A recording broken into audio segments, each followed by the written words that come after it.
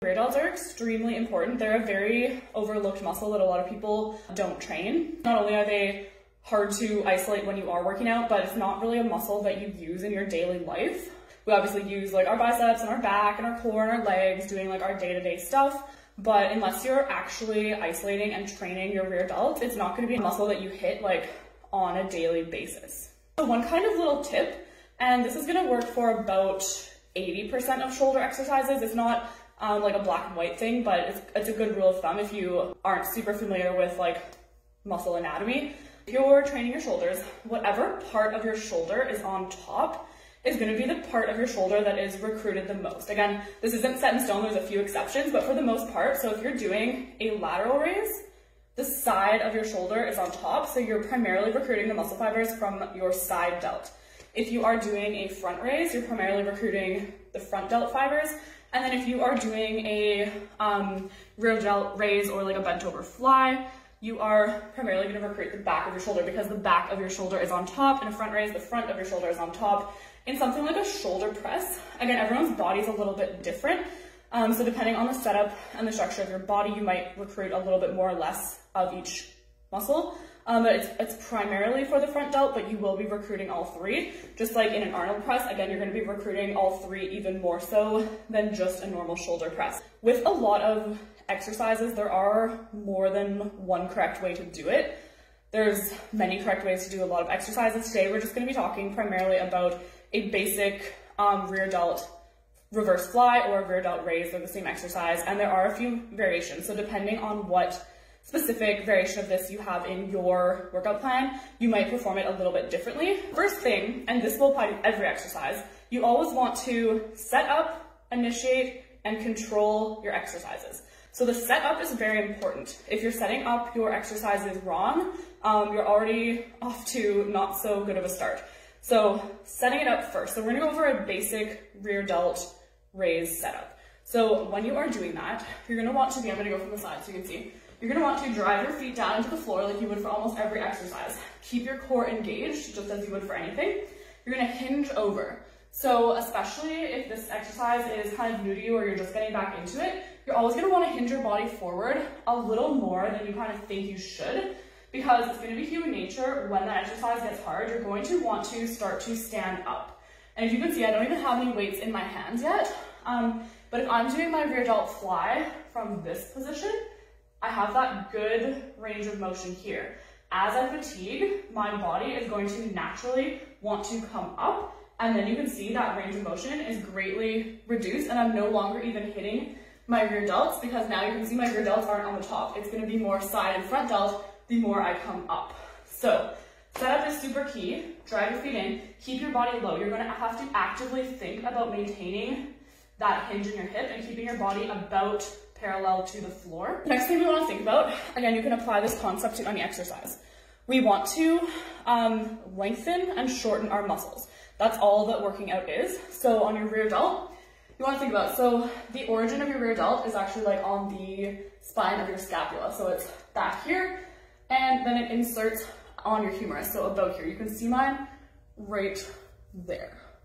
So that's your rear delt.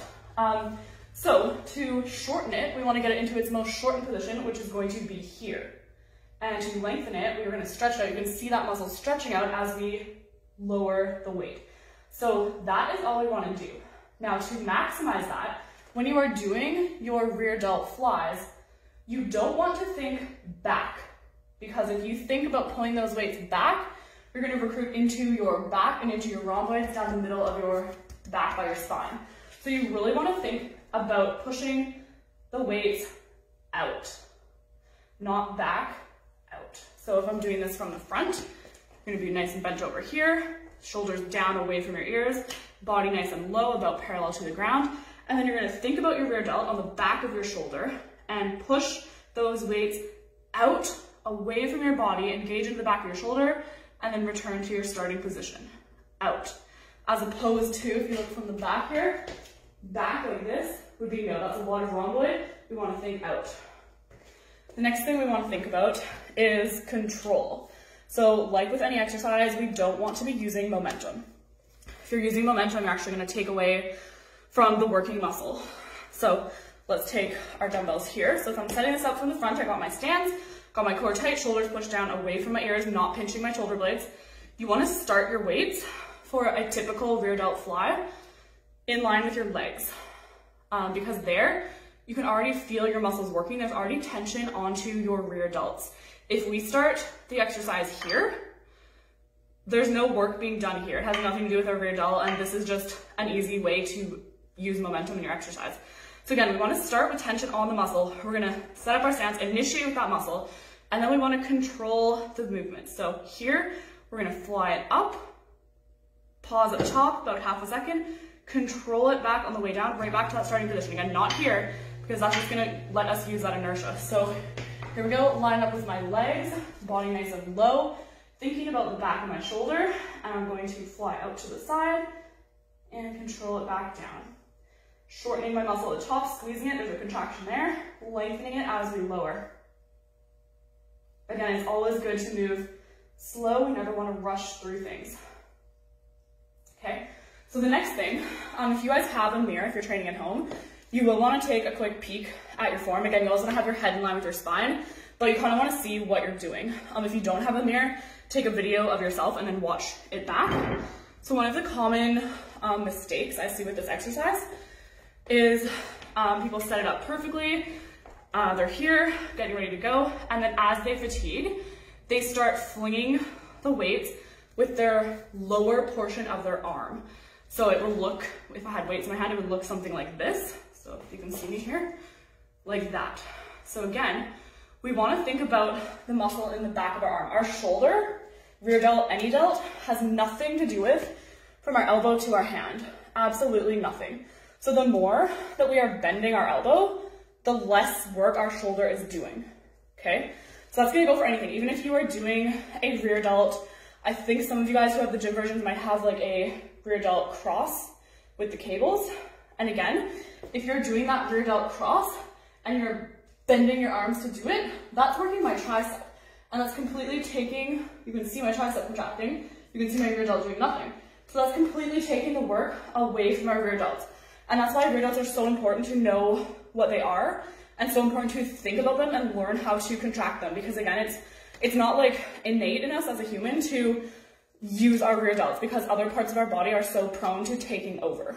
So, as I said, rear delt is only concerned with basically from your shoulder blade, like almost at your spine, to your elbow. From your elbow to your hand has nothing to do with our shoulders, it has nothing to do with our back, it's literally just an extension. So you want to think about your arm as one whole unit that's going to move that shoulder. Because if we're here, thinking of our arm as one whole unit, we're going to fly it out to the side and then control it back in. If we're going like this, again, you can see it's taking work away from the rear delt. And not only that, but often when people do this and they fling it here, their shoulder will actually start to cave forward. And that's exactly the opposite of what we're trying to do. We're trying to strengthen up our rear delt so that it will pull our shoulders back and maintain that good posture so we can effectively train our back, we can effectively train our chest and our front delt. If we have posture that looks like this, our rear delts are extremely weak, they're extremely stretched out, and we might not even have the strength or the mobility to put ourselves into good posture. So, your arms for the rear delt flies for the basic version. You can keep that little bend in your elbow, but again, that bend is not going to change. It's going to be that constant bend. What are you guys saying? That's me with the bad posture. Yes, but actually you corrected it. Like it's really good now. But like if you have bad posture, I know that some of you guys, not a lot, some of you guys do have bad posture. Bad posture can 100% be corrected through exercise. I think Melissa is watching and she 100% corrected her posture through exercise. It's like the most drastic transformation of posture I've ever seen in my life. Like she literally was like this and now we have it perfect. Actually, we're working on it again, but it can be fixed. So yes, we don't want to ever have your shoulder caving in, and we're not going over rows, but same thing is going to apply when you're going into a row. Again, your back has nothing to do with your lower arm, so you really want to think about like opening up through the shoulders if you were to do a row. Same kind of idea when you're doing your fly, common thing, I'm not going to do it with weights, but here, and let the shoulders cave. cave, cave, or turn your traps on. You always want to be pushing your shoulders down, away from your ears. What else do I have written down in my notes here? That's about the main concepts. I will go over a couple of the other variations to the flies because I know some of you guys have those. So for the rear delt flies that are the elevated version, when you're doing those, again, set your body up nice and low. You're gonna bring your weights out in front of your eyes, and then you're going to pull the weights up. Again, reset it right in front of your eyes, body nice and low. Pull with the back of your shoulder, pull up. You want your lower arm about in line with your ear. Here I'm holding this all with my rear delts. Again, rear delts are always going to be an exercise that you want to go relatively light for. Not like the heavier you go, often the more diminishing it will be because rear delts are a smaller muscle and all those bigger, more powerful muscles are going to want to take over. I basically covered everything I want to say. So the biggest takeaway is make sure you set up your exercises, make sure you think about the muscles that you're working and initiate the movement with that target muscle. Make sure you always control the movement, no momentum. You want to be in control of that weight at all times. So you should be able to stop moving at any portion of that exercise to know if you're in control of that weight. That's about it. So hopefully you guys got some info from this.